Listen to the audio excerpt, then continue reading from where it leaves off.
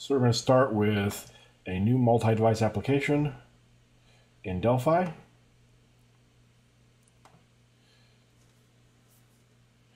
And we're going to put down a label on here just to label what it is.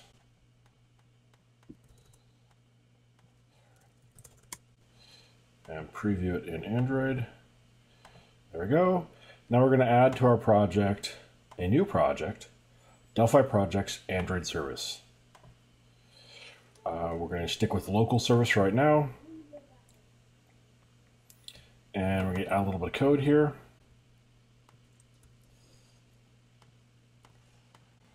On start command.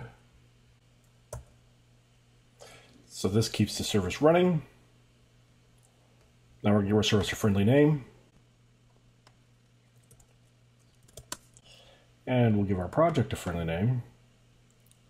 This is our app.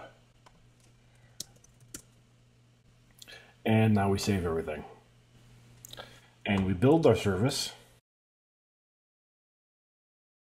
Then we add the service to our host app by selecting Android, add Android service,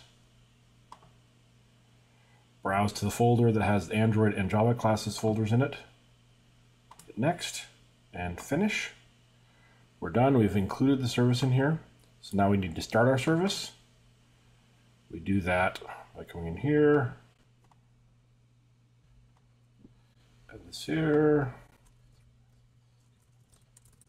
a reference to our service, and then in the constructor here we're going to say service equals t local service connection dot create and f service dot start service, and then the friendly name we gave it, which is rad service.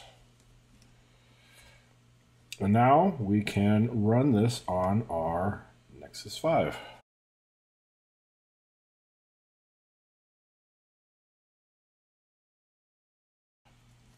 Here it is running on the Nexus 5. It's just displaying the form which says service host. But I'm going to switch over to settings, and we see here that rad host is running with one process and one service. I can start it, and we see here we have rad host with the rad service running inside the rad host process.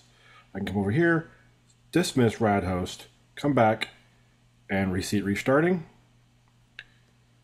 and it keeps it running because it's sticky.